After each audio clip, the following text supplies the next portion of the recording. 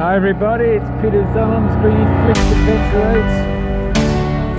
I'm out my daily exercise, found a new place to put the GoPro, which is on my chest. Let's see how that goes doing my hill climb. Get the heart rate going. Whew. Today's video, good question, don't really know. Okay, today's video gonna be testing out my new Peak Design bag.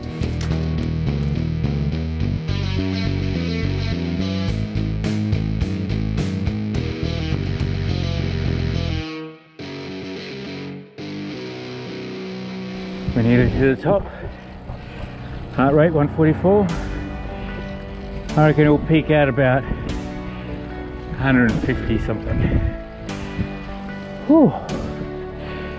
Okay. So that was a 21-meter climb. And yeah, 146 beats per minute.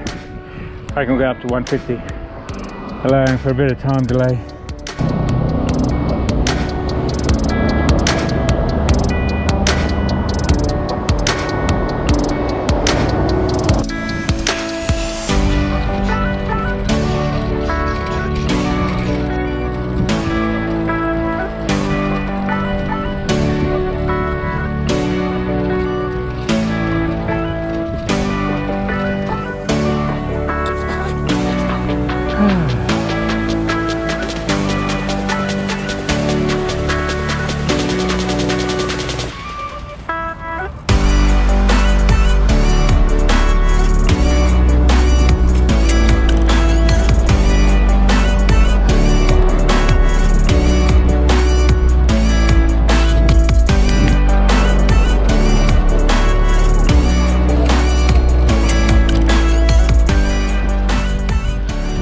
Okay, I'm on my circuit around Iron Cove here. It's a 7-kilometer circuit. On a good day I can do it in 20 minutes. My heart rate is went to 150. I was maintaining that. I know from past experience, if you can maintain around 150 odd, you can improve your VO2 max. Does that mean anything to you? Well, right now, for my age, I'm slightly above average.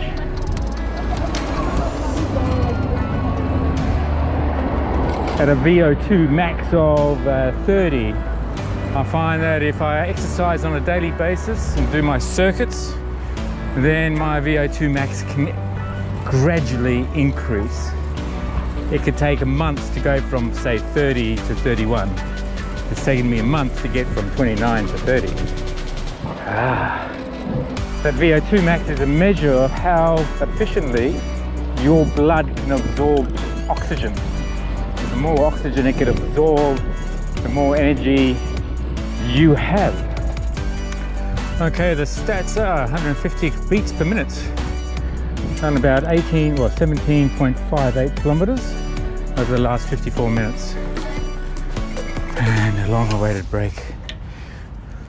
Let's have a look at this bag and see what sort of setup I've got here. So you may notice I've got my mount here for the GoPro.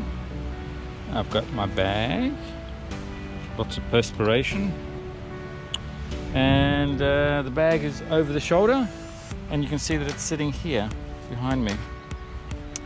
Now, what I like about this setup is that you can actually use some of these hooks, and then the bag just slides around, which is fantastic. So normally, if you've got this over your shoulder and you lean forward, then the bag falls forward, but by having that little strap here, it prevents the bag from falling forward. So that's one of the first things that I liked about the bag. Let's have a closer look at all the other things I like about it.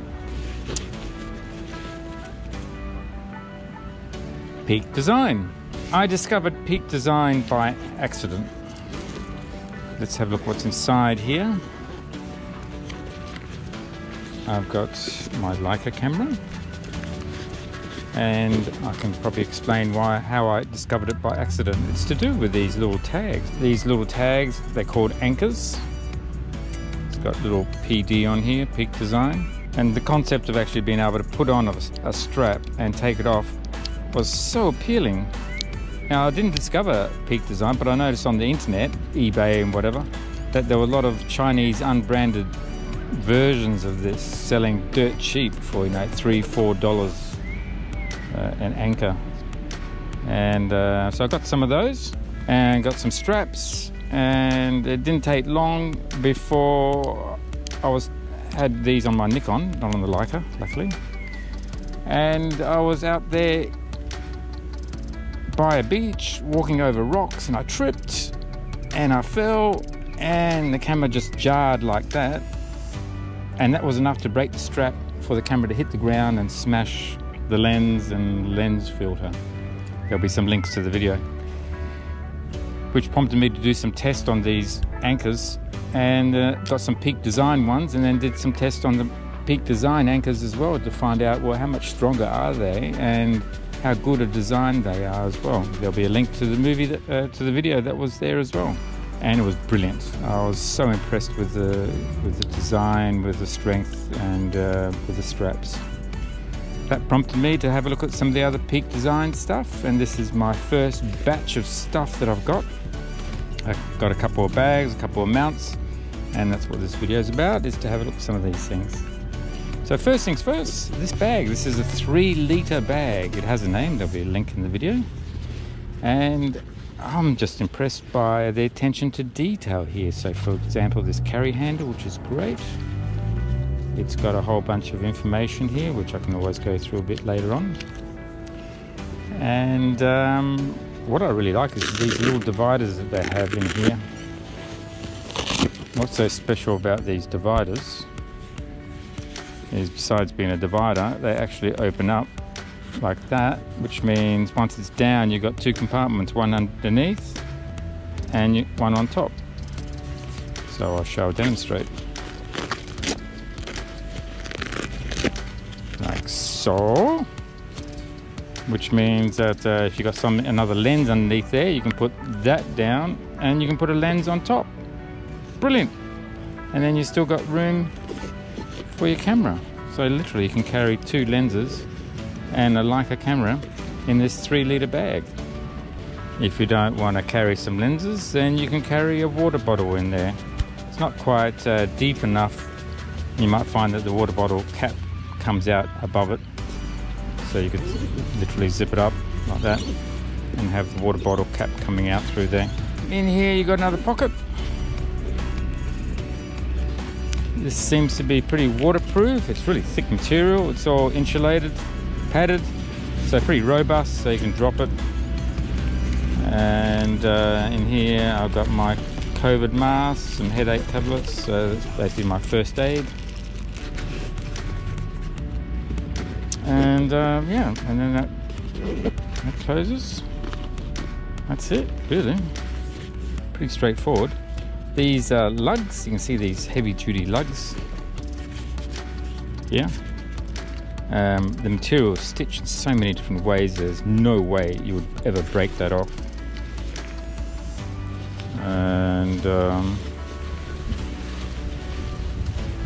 a certain extent, this is a double material here. You could probably have this secret compartment in there, but the only way you can actually get in there is through there. Strap here. I presume you've got one on the other side as well. And then these tags here, they just clip on, clip off like that. So if you're carrying a jumper, you can have one on both sides. The other one I just keep in here. The zip goes all the way down, which makes it really easy to open it up. And you've got a pocket in here, and this is the other one. Plus you've got a couple of little pockets here for memory cards, batteries, whatnot. Isn't this a fantastic design? It's double laid here. I'll keep my business cards there. And this is just so wonderful. The bag itself weighs about 300 grams, 350 I think. There'll be an exact amount in the video. That's it. What do you reckon? Pretty good design. As you can see, it's pretty straightforward like that. You've got other magnificent things. You can take this hook off really easily just by flicking that. Like like that, so it's good. Slide this up and down as much as you like, and then lock it in place like that. Brilliant. Or just release it like that, and then lock it in place, and that's your strap there. You can attach other things like this bracket here. It's got a name. Again, there'll be a link to the video. I haven't got the plate here with that you would normally mount in there, but if I did, then I'd put a camera there as well, and that can be locked into place like that. It can't be released. It's got screws that you can have permanently attached, or thumbnail screws that you can undo and do up as you like. And this little mat here is there just to create some bulk, so that you've got this backing plate, top plate, sits firmly, and that's in place. Yes, that's my setup, so that works really well. And then there's my tag again, so I can just unclip one side here. So take that around and then clip it onto there. And then it doesn't matter how much I lean down, or it holds fairly firm, good enough for bicycle riding. Okay, I think that might be about it for this video. There'll be some details in the description below, and some links, affiliate links, if you're interested in any of the peak design gear. By all means, do use that. Thanks very much for watching this video. If you liked the video, give it a thumbs up. If it's the first time to my channel, then do subscribe, press notifications. You'll be notified when the next video is out. I look forward to seeing you on the next video. Thanks for watching. Cheers. Bye.